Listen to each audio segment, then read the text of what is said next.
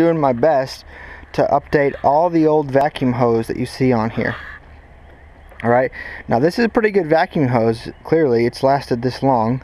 However, like, the coating was starting to wear on that one. I guess it was rubbing. And then this one, the end by the turbo had just split, you see, and it's really hard at the top, so I don't think this was even working. So I ordered off Amazon 5mm the red. There's the part size or whatever. It's just 10 feet of silicone vacuum hose, and then this is 3mm.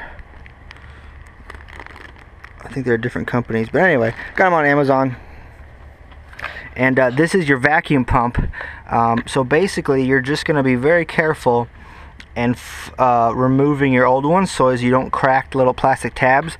So this vacuum pump, if you ever replace it, which I did not, I just got this car, so I've not replaced it yet. However, if I do, I'll replace all the hose that touch it again. As you can see, I'm easily able to get the two that come off the side. This one goes to the turbo, and this one runs up to this part where this red one goes. This red one is the 5, the other two are the 3s. There is a little bit of a one that goes right here that goes to the back, but obviously that's kind of not accessible at the moment, as you can see. It's pretty tight down there. Definitely easier to do when the vacuum pump's off, and I definitely would recommend y'all doing that the next time your pump's off. However, to finish this the best I can anyway, I will just follow these lines up here, you know, up around here, and ideally your air box is out the way. Mine's being a little difficult, but anything that's got that same type of hose, as you see right here, that's a long one, that's all vacuum. Right here, that's a little short piece. I'm going to replace all this with this cool looking silicone, so that anytime somebody opens the hood of my pretty much normal looking family car, they're going to be like, what in the world's going on with all this red and blue? I think I'm all custom, but really it's just good maintenance. And actually, an upgraded part, the silicone should last much longer than the braided rubber. If nothing else, it's super cheap on Amazon, so I think it was like 10 or 15 bucks for each pack. And now I got 10 feet of each one. Should be able to do this car and 2 or 3 more cars. But just be careful, because these lines right here are plastic. All right, so if you crack them, you got to go get a new line, and look at how that's routed. You're going to have to reroute the whole thing. I don't see.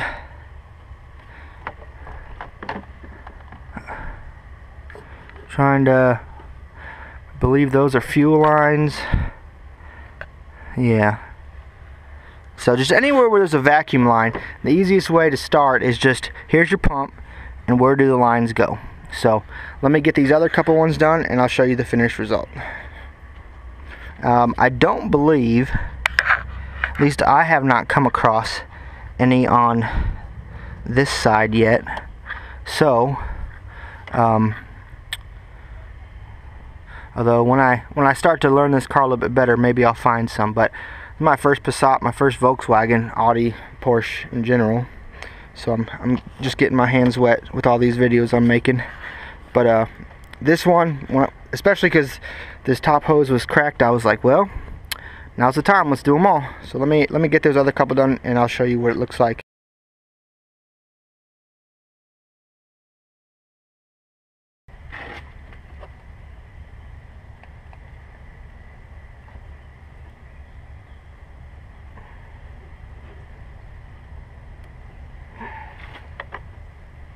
Like I said, just be careful.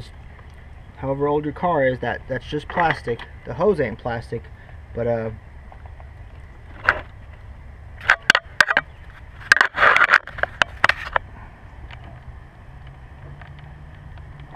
Alright, if it gets a little bit difficult, take a small hose clamp and just twist it. to hopefully break it loose. And then wiggle it off easily. Alright, I see one. I see this long one kind of goes right here through this clip. And it goes down over here. So that means this whole thing right here is all vacuum. And this one goes to the brake booster. It goes in through here. I don't have any hose big enough to replace that one. However, that one already appears to be the good material. So we're going to leave that one as is.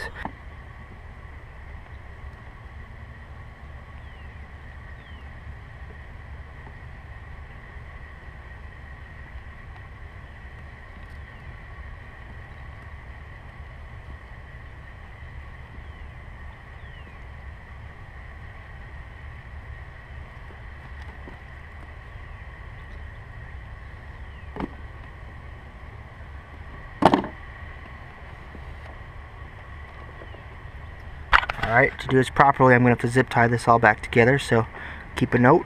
Here on Second Momentum Garage, I like to do things to make them look factory. So we are going to make it look legit.